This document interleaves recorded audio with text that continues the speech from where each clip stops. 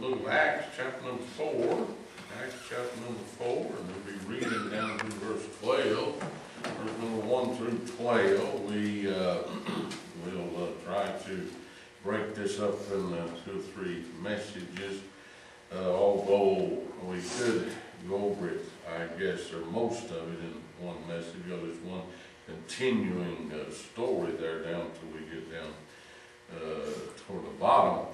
But I wanted to, there's so many things that need to be said there. We probably need to, for time's sake, to divide it up. So we'll read on in verse 1 through 12 this morning. And as they spake unto the people, the priests and the captain of the temple and the Sadducees came upon them, being grieved that they taught the people and preached through Jesus the resurrection from the dead. And they laid hands on them and put them in hold until the next day, for it was now eventide. Howbeit many of them which heard the word believed, and the number of the men was about 5,000. And it came to pass on the morrow that the rulers and elders and scribes and Annas the high priest and Caiaphas and John and Alexander and as many as were of the kindred of the high priest were gathered together at Jerusalem. And when they had set them in the midst, they asked, by what power or by what name have you done this? Then Peter, filled with the Holy Ghost, said unto them, Ye rulers of the people and elders of Israel, if we this day be examined by the good deed done to the impotent man, by what means he is made whole, be it known unto you all and to all the people of Israel, that by the name of Jesus Christ of Nazareth, whom ye crucified, whom God raised from the dead, even by him doth this man stand here before you whole. This is the stone which was set at naught of you builders, which is become the head of the corner. Neither is there salvation in any other, for there is none other name under heaven given among men whereby we must be saved. Father, in Jesus' name, we thank you, Lord, for your precious word. And now, Father, I ask for the unction to preach and expound upon your word. I claim it because you have chosen me for this position and to preach the gospel. And Lord, I pray now, as we look into the word, that we will receive from you all that you have for us. And Lord, that we will have our understanding open to the things of God, that we may become a more mature Christian in our daily walk. And Lord, I pray now, as always, that you hide me behind the cross. Help me to decrease as you increase in the message. Help me not in any way to block the view of the cross today, but may I magnify you, and may we see Jesus in his name. Amen.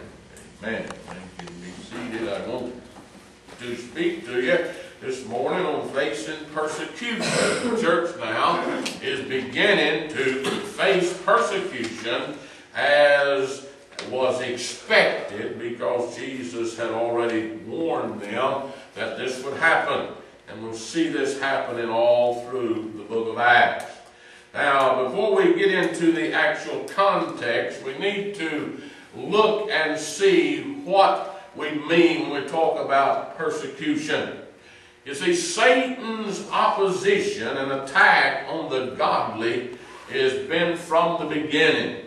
And after Satan had accomplished his goal in Adam by getting him to succumb to the fruit, the forbidden fruit, and partake of that, and has put creation into a fallen state, now Satan will continue to try to destroy God's kingdom and God's people on earth. His purpose is to do everything he can to disrupt the plan of God by attacking those that would follow him.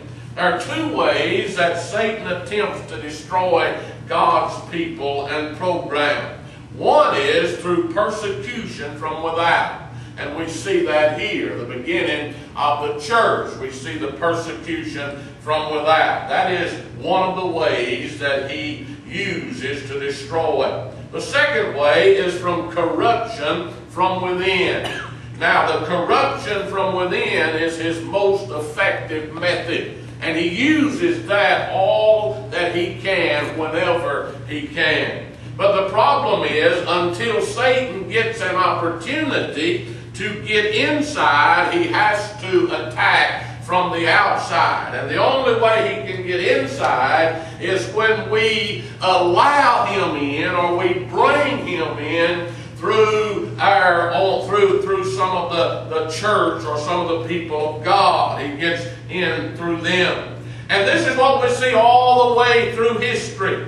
When we look at the first people on earth after the fall, and then Adam and Eve began to have children. The first son born to Adam and Eve was a person that became a tool of Satan because he rejected God's way. So Satan used him. The second son born on earth, Abel, who was a righteous man and followed God, was killed by the firstborn son of Adam and Eve, who became Satan's tool. So we see Satan beginning his attack outwardly there in the beginning. When you get to Genesis 6 then, you see Satan now has found an opening to get inside, so he begins corrupting from the inside. Because in Genesis 6, what do we see happen? The sons of God marry the daughters of men. So now there is a corruption of the righteous by intermarrying with those that are not righteous. And because of this corruption, it led to such a corrupt state in the world that God had to later send the flood and destroy those that he had created, because the whole world had become corrupt. When Satan gets in, he corrupts everything. That's why the Bible says a little leaven leaveneth the whole lump. It doesn't just leaven a little bit. When you put leaven in something, it leavens the whole thing. That's why when you put leaven in dough, it begins to work, and it leavens that whole dough so you can use it to make good bread. Corruption always destroys everything that it gets involved in. You put one rotten potato in a potato sack, and all the potatoes will be affected by that one. So corruption now has happened to the entire world, and God had to send the flood to destroy that and start anew. So it starts anew with Noah and his family, the man that he had called to be the one that would preserve mankind. And persecution and corruption, Satan has used all down through history. When Abraham was called and the nation of Israel was born through Abraham's descendant Isaac and then Jacob, we find that the Israelites, who was God's chosen people, the attack was on the outside until Satan got in, and then he began to work from the inside. And all the time Israel was a nation in the land, Satan was always working this way, from the outside and then from the inside. Remember when Balaam was asked by Balak, who was the king of one of the pagan nations, and he wanted to curse Israel because he was afraid of them. He knew that they were powerful because God was on their side, and he knew if he could curse them, then they would not be powerful. They could not come against him. So he got Balaam, who was a hireling prophet. He talked about hirelings last night, those that sell themselves for the dollar, those that are willing to do what they do for the money. They're doing it for the money. And we see last night when he's talking about the pastors that are hireling, they flee when the wolf comes and lead the flock. They don't stand and protect the flock because they're just a hireling. They're just a paid person. And Balaam became one of those. So Balak hired him to curse Israel. Well, he submitted to try to do that, and he went in 4 different areas trying to curse Israel, and every time he tried to pronounce cursings upon them, blessings came out of his mouth because God would not allow him to curse his people. Well, there's one thing that Balaam taught Balak there, and you find that in the Scriptures. He said, let me tell you how to destroy the nation. He says, God will not allow me to curse them because they're His people. He will not curse them. But here's how you can destroy them. You can corrupt them. If you get God's people to marry in with your pagan people, then they will become corrupt and God will destroy them. You won't have to. So what Balaam did was teach Balak how to get the nation of Israel destroyed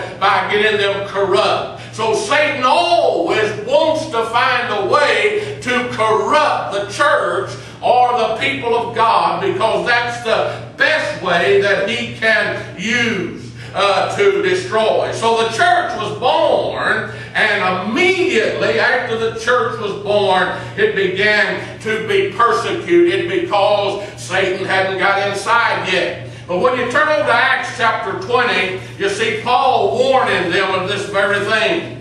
Paul, having spent 3 years in Ephesus preaching there at that time, and now he's leaving the church at Ephesus. But if you look in verse 27 through 31, you find this warning that Paul gave to the church. He said, for I have not shunned to declare unto you all the counsel of God. I have preached everything that the Word of God says. And he says, take heed therefore unto yourselves, and to all the flock over the which the Holy Ghost hath made you overseers, to feed the church of God which he hath purchased with his own blood. And look at this. For I know this, that after my departing shall grievous wolves enter in among you, not sparing the flock. Also of your own selves shall men arise, speaking perverse things, to draw away disciples for them. Therefore watch and remember that by the space of 3 years I cease not to warn everyone night and day with tears. So here now Paul is warning the church that Satan is attempting to get in on the inside, because that's how he's going to destroy them, is by infiltrating them and corrupting them from within.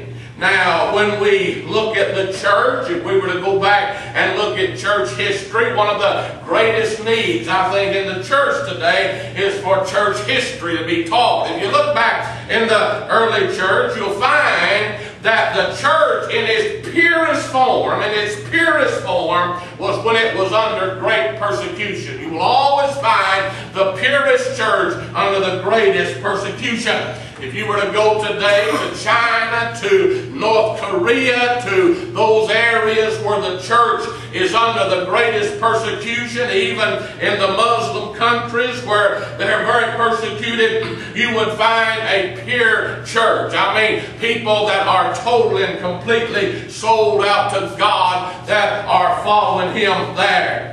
So when we look at church history then, if we were to take from the Scriptures, from Revelation 2 and 3, where it shows a picture of church history, you'll find that the church of Smyrna, which was the church of the 1st century into the 2nd century, was a persecuted church.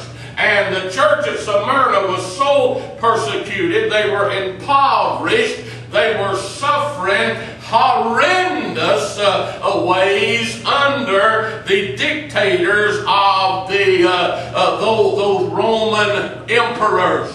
And there were like 10 emperors during the reign of these 10 emperors, from Nero to Diocletian. It was a horrible horrible time in the church. And God never said one thing bad about the church of Smyrna or the church during that age, because it was under such great persecution. It was pure. The church remained pure. When you get to the church at Pergamos after the 300s in the 4th century, and Constantine comes to power as the emperor, here's what you see. Constantine, because Satan had given him a vision of the cross, he showed Constantine how he could conquer the world by using the sign of the cross. And Constantine, then here's what he did. Instead of persecuting the Christians, he came back and he had all of his soldiers to be baptized, claiming to be Christians and claiming they accepted Christianity. Now he's taken all of the Christians that are under persecution and he has brought them out and he has blessed them. He's given them good jobs. He's put them in respectable positions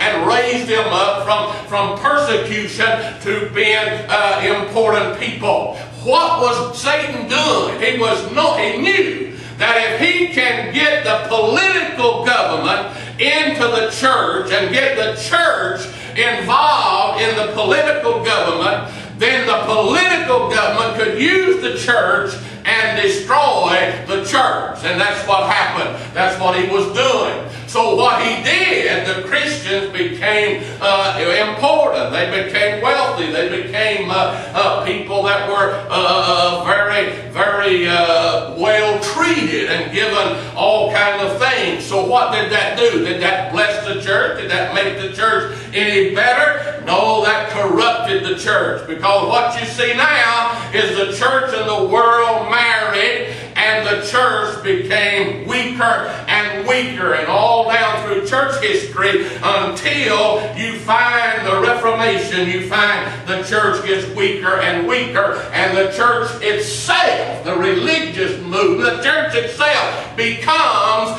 a persecutor of those that are the true believers. And that's what we saw when the Roman church began to persecute those that really want to follow God. So that's the danger that Satan knows. If I can get inside, I can corrupt and destroy.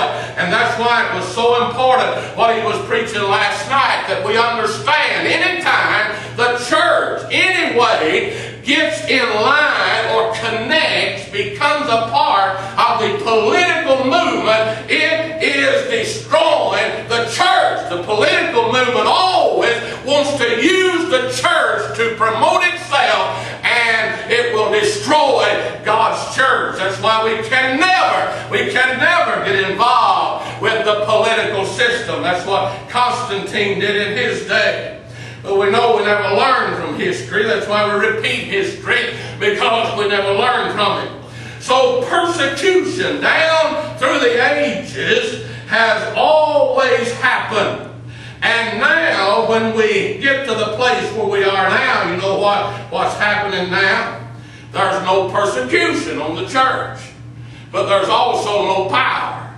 Because when there is no persecution in the church, you see a weak church. You see a church without power.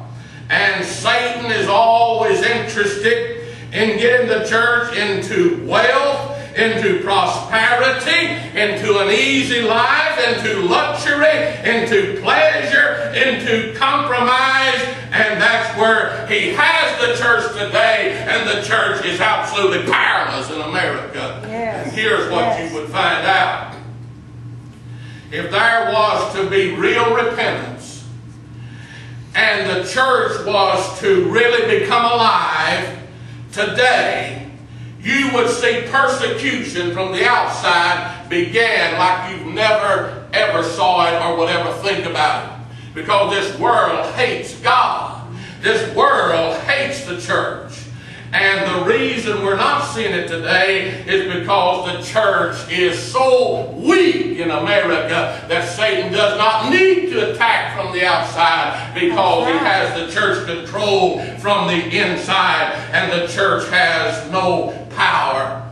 And here in the book of Acts, all you have to do is just look at the church. Immediately after it was born, it went into persecution. And you will always see the church in persecution when it's really standing for God. Wherever it is, it will always be facing persecution. Now look at what Jesus had warned them. Go back to John chapter 15 and look at what Jesus had already told them they could expect from following him. In chapter 15, look at verse 18. He says here, if the world hates you, it was him speaking to his disciple. If the world hates you, you know that it hated me before it hated you. He's saying because the world hates you, it's because of me. You identify with me. If you were of the world would love its own. But because you're not of the world, but I have chosen you out of the world, therefore the world hateth you. And that's the same in any age. Remember the word that I said unto you, the servant is not greater than his Lord. If they have persecuted me, they will also persecute you. If they have kept my sayings, they will keep yours also. But all these things will they do unto me for my name's sake, because they know not him that sent me. The world who does not know God is always going to persecute the church. That's the way it is. And that's the way it will continue to be. And even if you were to look in John 16, the next chapter over, just look at John 16 and verse number 2. Verse number 2. He says here, they shall put you out of the synagogue. Yea, the time cometh that whosoever killeth you will think that he doeth God service. So this thing was not something that they should not have realized was happening. Even Paul said in 2 Timothy 3 and verse 12, yea, and all that live godly in Christ Jesus shall suffer persecution. He didn't say it may be a time when you shall suffer. That means that you will be persecuted if you really, truly follow God. Now, when we get to the context here in chapter 4, look at what's happening. Peter has just preached. They have just healed a lame man, and they have done it under the authority of God, or the Lord Jesus Christ. Now, what does it say in verse 1, chapter 4? And as they spake unto the people, the priest and the captain of the temple and the Sadducees came upon them. Now, here they are, and it says, as they spake, so Peter and John both were speaking there. They were both talking to the people. And now, here they come. Here they come. Who's coming? Well, there's the priest. There's the priest he talks about. Now, these were just the ordinary priests that were conducting the evening sacrifice. The priesthood was divided up into a number of priests, and each priest would be scheduled to serve in the temple at a certain time. He would take his place and be available for service. And this is the priests that were on duty this day that was there. And then there's the captain of the temple. Now, the captain was the head of the temple security or the temple police. They would also have been Levites. Now, the captain would be second in rank to the high priest. And he was always there to maintain order on the temple grounds. The Roman government, who had ultimate authority, had given this right to the Jews to police the grounds of their own temple. So they did that. And then there's the Sadducees. The Sadducees. The Sadducees was one of the four sects that made up Judaism. In this day, the Sadducees were the ones that were really in power, and the priests during this time were from the group called the Sadducees. There was the Pharisees, the Sadducees, the Essenes, and the Zealots, those four groups. Now, the Sadducees were the liberals. The Pharisees were the conservatives, if you want to break it down in how we do it today. You know, politically in our country. In our nation, we've got everything liberal or conservative, and we've even got that in the church. See, that's another way that shows that we've joined the political movement, because even in churches now we say it's a liberal or a conservative church, and taking on the wording of the political system. But the Sadducees were the liberals. They didn't believe in the resurrection, and you can find that, I believe it's in Matthew 22:23. I believe there it says they didn't believe in the resurrection. They didn't believe in angels. They didn't believe in any spirits, and they didn't believe in anything really that would be spiritual beyond what you can see or know today. They were just those that just believed that everything happens as we make it happen. We're in our own, we're control of our own lives. God doesn't intervene. There's no such thing as that. They were the ones that were in power during this time. Now, the Sadducees were very wealthy people. Most of them had lands and houses and things, and were very wealthy, and they were dominating the religious system and the political system during these days here. So there they were. This group came out. Now look at verse 2. It said, being grieved, they were very troubled. They were very disturbed because what they were doing. Being grieved that they taught the people and preached through Jesus the resurrection from the dead. Now the first thing they were upset about is that they were teaching people without any credentials from the priest. They hadn't gotten any recommendation from the priest, so they had no credentials to be out teaching. Another reason, they were uneducated and unlearned. It says that on over in the text, if you continue to read in chapter 4, which means they were not trained in the law. They were ignorant to the law as far as those that had been trained in it. This is one reason they were upset.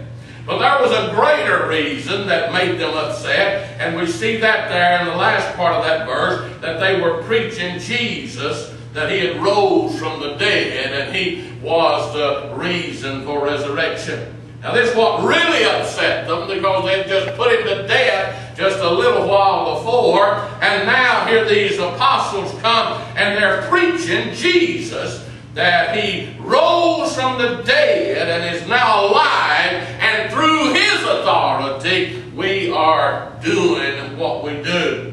Now what did they do? Well, verse 3, they arrested them. They arrested them, and they laid hands on them and put them in hold. They put them in custody until the next day, for it was now eventide. And that was too late to arrange the Sanhedrin. It was too late for the court to come together and have a trial. So they will put them in custody until tomorrow, and then they will have the court and they will try them. That's what's going to happen.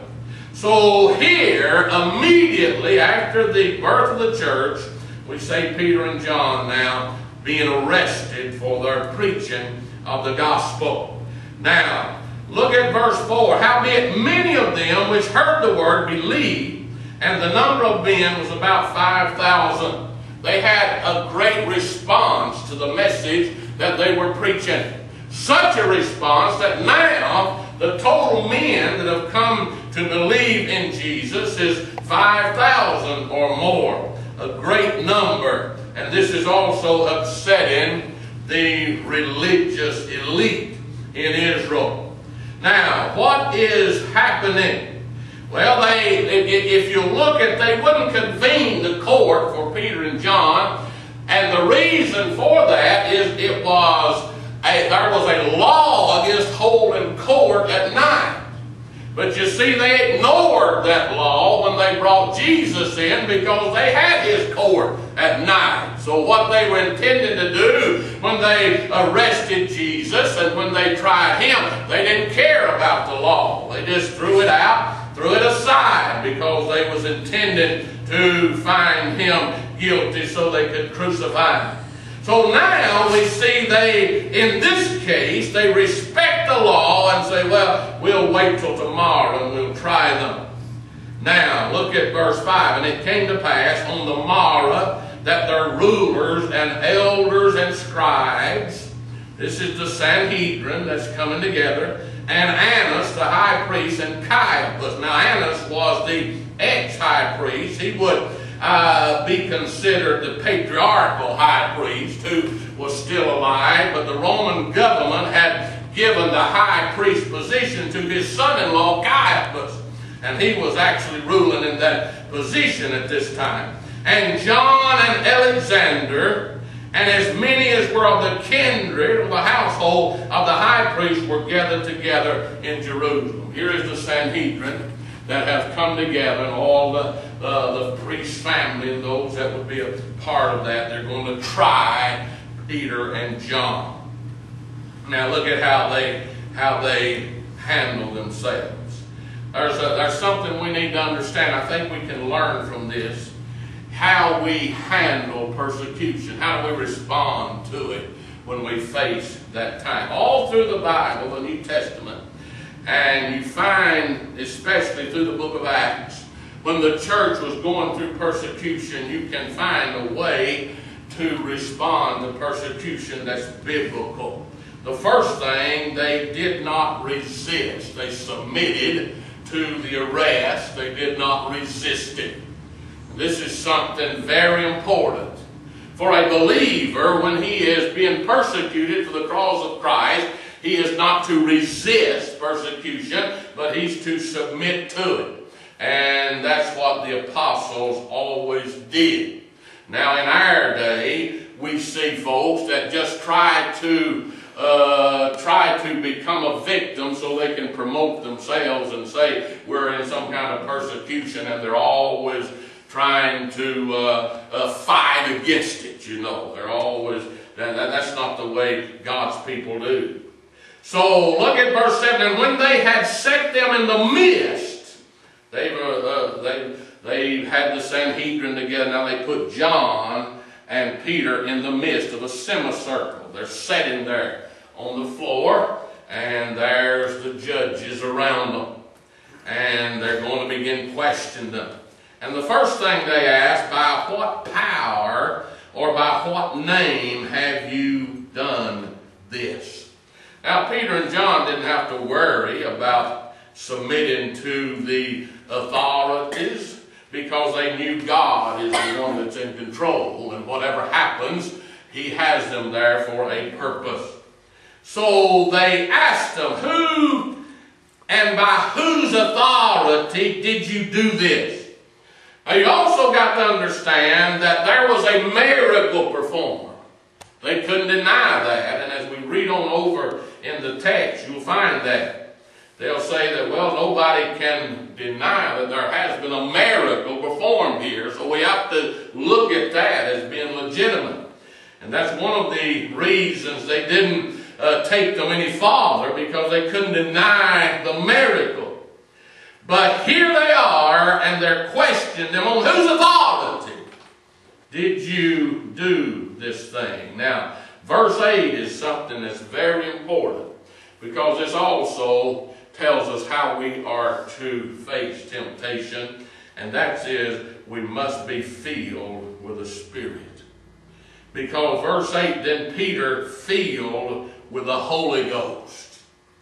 He said unto them, ye rulers of the people and elders of Israel, when we are filled with the Spirit and we walk yielded to the Spirit, that's what that actually, being filled with the Spirit, being yielded to the Spirit, to where the Spirit has full control of you. And Paul talked about that in Ephesians 5, how that we are to be filled with the Spirit. That's our duty as Christians, to live that way.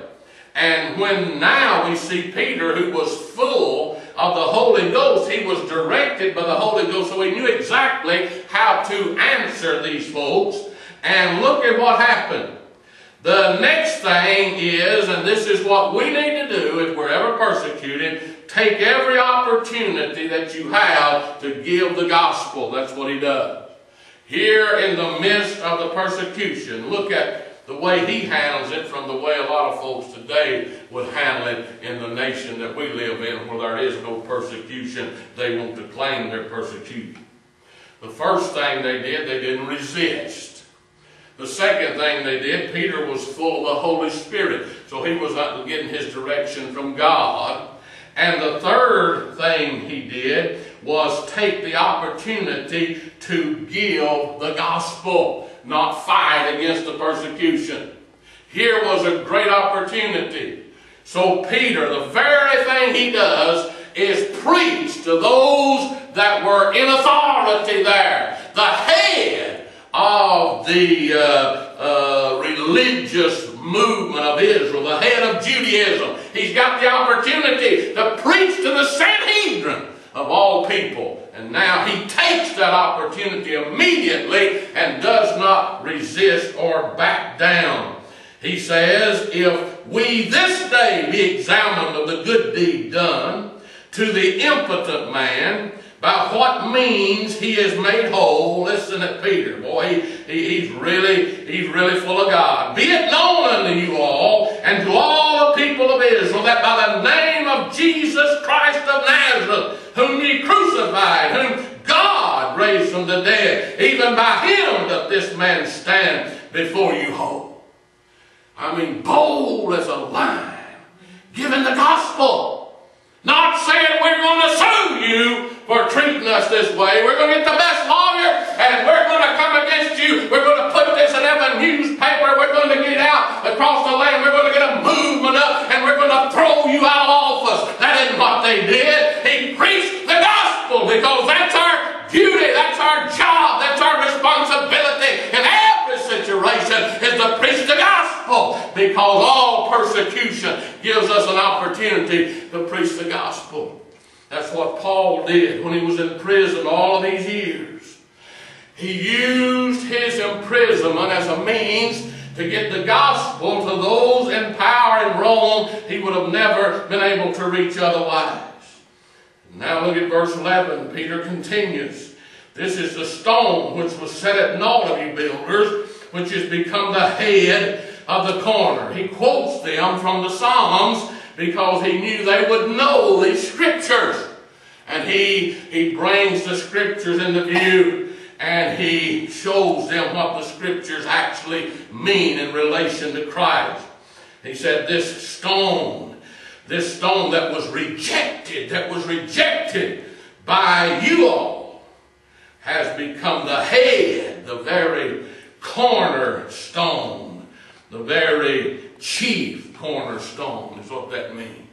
And he was talking about Jesus. This one you rejected is now the chief cornerstone. And look at verse 12, and this is a very important verse, because this really did upset them. Neither is there salvation in any other. For there is none other name under heaven given among men whereby we must be saved.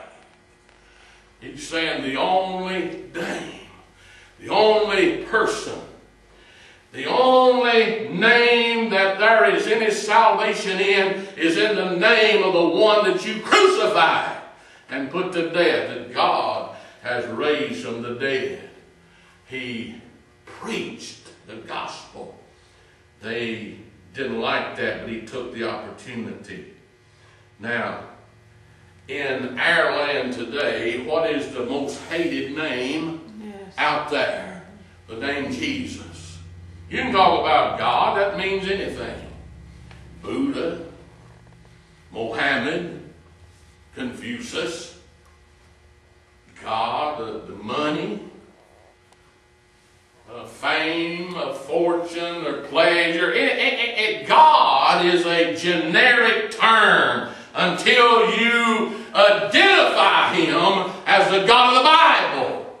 And when we do that, we call him Jesus. Yes. Now you talk about getting folks upset. Yes. That's why all of the government agencies have put out strict rules that when you lead in prayer, you can't talk about Jesus, nor can you pray in the name of Jesus, making a mock of prayer is what they're doing. And who in the world would want to pray if you can't pray in the name that will get you connected to God, which is Jesus? Yes. I heard them talking on Moody this week. They were talking about when they say, well, we're not going to use the word God or the word Jerusalem in their platform, and then they later came back and put it in. And these guys were saying, what difference it make we use it or not if you don't mean nothing by it when you say it? I mean, what difference does it make? Because when you talk about God, what does it mean to you? It's not meaning the God of heaven, the God of the Bible, which is Jesus. Yes. But this is what upsets folks. And this is what's going to upset the world in our day. When we go out and begin specifically preaching that the only way to God is through Jesus Christ, that will upset people. Because it's not hard to go out and preach religion. People don't mind you talking about religion.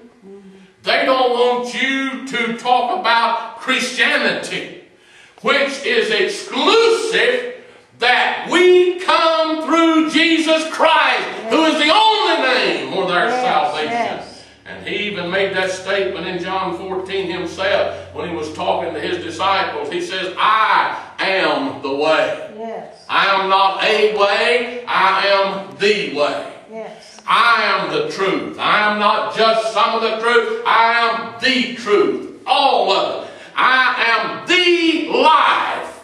No man cometh to the Father but by me. Yes. If you have life, you have him. If you don't have him, you don't have life, nor will you ever have life, nor will you ever get to heaven unless you come through Jesus Christ. That's what upsets people today.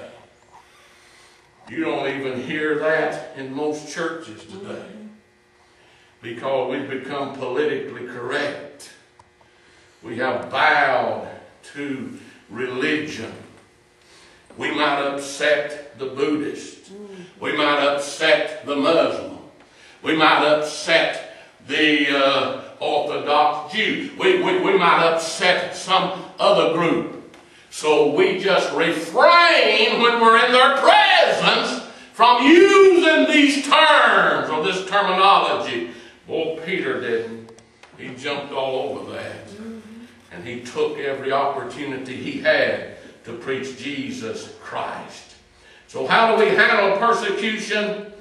We first do not resist. We submit to it. Second, we must be filled with the Spirit if we're able to do it effectively. Third, we're to take every opportunity that we have to preach the gospel in our persecution. Fourth, we're to be obedient to God at all costs. Because as you look on over here in the text, you'll find that they said, look at verse 19. But Peter and John answered and said unto them, whether it be right in the sight of God to hearken unto you more than unto God, judge ye. For we cannot but speak the things which we have seen and heard. Now this is after they threatened them and told them not to speak anymore in the name of Jesus. We're going to let you boys go, but we don't want to hear you talking about Jesus no more. Well, they said we're going to obey God rather than man. And here's what it comes down to. We don't bow to the government. If you bow to the government becomes God and replaces God. We bow to God only. And we obey God regardless of what the cost is to us by obeying God. We don't compromise to get an easier life or to have an easier life. That's why, how in the world could a Christian, a true believer of Jesus Christ, full of the Holy Ghost, ever become some kind of a political man that's elected by the politicians and sitting in the seat in Washington? How in the world? Because you have to compromise in so many areas and refrain from speaking truth about Jesus. How in the world are you going to do that? You can't. So we're to be obedient to God at all costs. Fifth thing, we're to be thankful because they came out of here praising God. They were thankful. Why? That they were found worthy to be persecuted for His sake. Thankful. My goodness, that's something. If God allows us the privilege to face persecution for His sake, we should be thankful. And then there's a sixth thing, and they desired that they would have greater boldness to continue doing this. Look at verse 29 over there. He said, "And now, Lord, behold their threatenings, and grant unto thy servants that with all boldness they may speak the word." Lord, you just give us more boldness, that the next time we'll be able to continue to speak for you in a greater way than we have now. Now what do we see? We'll see the continual persecution. And you're going to see a little later that Stephen becomes the first martyr in the early church because they get so upset at his message that he preaches that they take him and they stone him to death. And Paul, who was Saul at that time, begins his movement to totally wipe out the church, and God stops him. And we see this continue, and God using the persecution of the Christians to get the gospel out around the world. Now I close with this. Neither is there salvation in any other, for there is none other name under heaven given among men whereby we must be saved. If you come to Christ today, or if you come to God today, you may have heard somebody tell you that you can get to God through any road. There are many roads that lead to Rome, but there's only one road that leads to heaven. And there may be those that tell you that as long as you're sincere, it doesn't matter who you call God, you're really sincere, so you're putting that person in that place. Yes, it matters who you call God. Because the one that died on the cross for our sins, Jesus Christ, is the only payment that we have for our sins. There's no way we can bypass the cross and get to heaven. If we get to God, we come through Jesus and no other. And today, if you're listening to me, and you have in your mind what someone has told you about getting to heaven, they may have said, well, if you'll just try to be as good as you can, you'll make it. Or if you'll just try to live up to a certain standard or certain rules and regulations, you'll make it. Or you can follow this religion. They don't believe in the Jesus way, but they're sincere and they do a lot of good things, then you'll still make it. You'll just make it by a different road. Let me tell you, all that is lies and heresy. And Jesus said, I am the way, the truth, and the life. No man, no individual, that word means, can come to the Father except by me. Yes. And when there's no other name, and there is salvation in no other, and no other name under heaven given among men whereby we must be saved but Jesus, that's exactly what that means. That means you'll either bow to Christ, you'll either bow to Jesus as Lord, or you will go to hell. There is no two ways about it. So today, I would ask you, have you bowed to Him? Have you trusted Him? Are you living with Him as Lord of your life? If not, then you are headed for destruction. Yes. Jesus, the only way. Let's stand and pray. Father, in Jesus' name, I thank you and praise you, Lord, that you have given us another opportunity to be in your house. Father, I pray today that you'll help us to not only realize ourselves as we do because we have come to you and trusted you as Lord and Savior, but realize as we're out in this world that the only message that's going to help folks is the message of the cross, the message of the gospel, because it's Jesus and no other. Help us to be aware of that and be ready to give that message. Help us to be ready and willing to face persecution if it so comes to that. And Lord, take us from here today and use us to your honor and glory, and we'll give you praise because you're worthy.